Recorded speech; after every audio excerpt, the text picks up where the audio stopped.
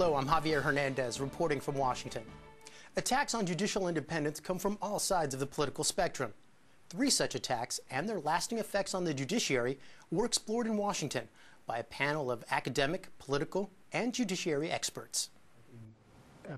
It was a full house in the Federal Judicial Center auditorium for the Supreme Court Fellows panel discussion, Judicial Independence, Drawing Lessons from History. The discussion focused on 3 cases that challenged judicial independence. The first case was the 1804 impeachment of Justice Samuel Chase, who was accused of political bias. If you look at the debates in Congress at the time, the proponents of impeachment really did view it as a mechanism not of high crimes and misdemeanors, but just of removal and moving forward with judges that were more in step with the new administration. And we are fortunate that that was really stopped at the inception. The Senate acquitted Chase, which was a victory for judicial independence. But it would not be the last time a political party attempted to pressure the court or its judges. Over 100 years later, Franklin Delano Roosevelt sought to influence the Supreme Court, but instead of removing justices, he wanted to add more. FDR's court-packing plan of 1937 also failed. The goal of courts is not necessarily to make Congress and the president happy, although their unhappiness may function as a prudential constraint at times. And one of the interesting things about at least the court packing story is the role of public opinion. Overwhelming Democratic landslide, but yet public opinion was, hey, we want an independent court, even if it's wrong sometimes. Just after the Civil War, newspaper publisher William McArdle was arrested by the military for inciting insurrection.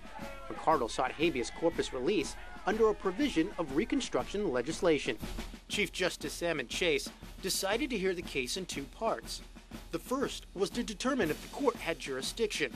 Some scholars believe this was done to give Congress time to draft new legislation. In a sense, he tipped off the Congress to the fact that the court thought it had jurisdiction and would be in a position to judge the constitutionality of the Reconstruction acts of Congress. And that's, of course, what the radical Republicans of Congress did not want, and that's what led them to repeal the habeas statute. So when McArdle's case came before the court a second time, the court no longer had jurisdiction. This prevented a direct confrontation with Congress over the Reconstruction acts. These 3 cases illustrate the continuing battles between our 3 branches of government.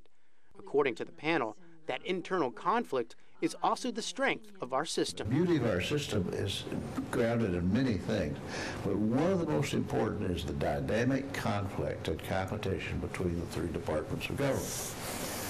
And that has served us well. It has redefined the role of the president, it's redefined the role of the Congress and of the court, and no doubt will continue to. A new threat to the judiciary has emerged. Over the last 20 years, inflation and denials of cost of living adjustments have eroded the salaries of federal judges. The judiciary is facing problems attracting the best and the brightest to the bench. And it's not just a shrinking pool, it's retention.